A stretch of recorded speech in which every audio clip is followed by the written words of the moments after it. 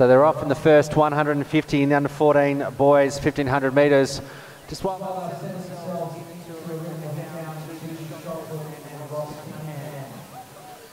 So just an update in the under 14 men's 1500 metres. Aidan Roberts in the yellow strip out in front by a long way in the early stages of this race. Will Sharp was in the lead bunch, as was Harry Sharp. I saw Roman Kotakara also tucked in. He's now moved up to second. It's still Aidan Roberts from Broadfield Secondary College who certainly took this race and stamped his mark, but the following pack is catching up. So whether he's gone out too hard, we'll find out shortly, but Roberts is still looking reasonably strong out in front. There was a bunch of athletes. Will Sharp was in the mix, as was Harry Sharp.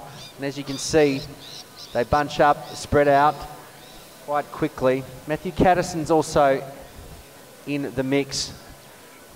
Coming down to get one lap and the bell from Maureen Austin. It's still Aidan Roberts.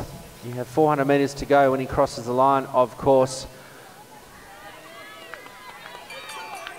Harry Sharp from Hailbury, tucked on the inside, Matthew Catterson, and then Raymond Nyer on the outside.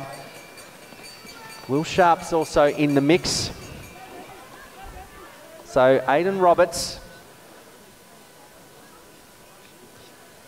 It's been reeled in by the bunch.